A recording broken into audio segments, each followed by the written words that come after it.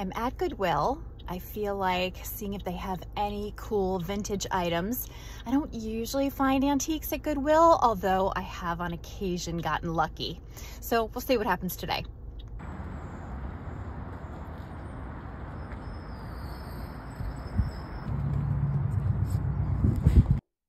I always check fabric when I go to Goodwill. You never know what you might find and how it might fit into a project you're doing.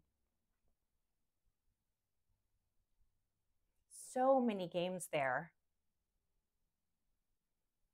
Lots of picture frames. Some work quite nice. Dusty but beautiful. Lots of random holiday decor. Loved these. Tons of mugs. Everywhere you could look, there were mugs. Lots of plates and bowls too. I thought these were super cute.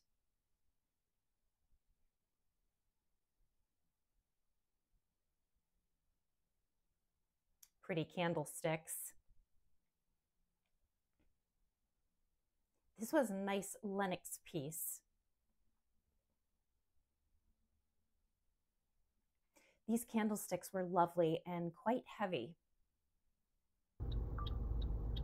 No luck with antiques or vintage finds, but I did get a couple of cool things. I got a frame that was kind of cool with a mirrored glass, a couple of books that I'll show you later, and some bookends. So stay tuned. This book was really pretty. So many nice decorating ideas. I won't be using them this year because it's just too late, but for next year, I will definitely check it out. This one was great.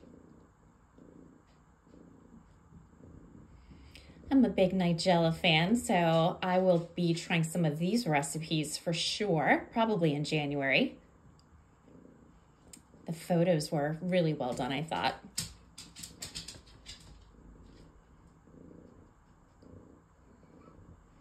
Love Michael Crichton, and I haven't read this one. Been meaning to pick this book up for some time. My dusty photo frame cleans up nicely, don't worry. Here are the pineapple bookends you saw before.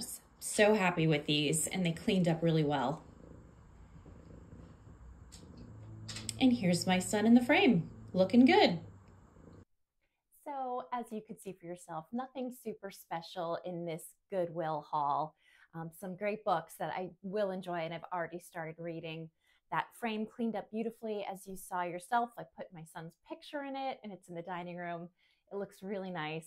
And I just loved those pineapple bookends. They had kind of a colonial Williamsburg-ish charm. I don't know, but my mother always loved things with pineapples. So when I have them around the house, they make me think of her. So that's what I have for you today. Maybe I will find some really good treasures the next time I go, or maybe I'll end up with some more ordinary items. Honestly, the thrill is in the hunt, and part of the excitement is just not knowing what you'll come home with, if anything at all. So that's what I have for you today. If you enjoyed this video, please hit like and subscribe, and I really hope to see you next time. Until then.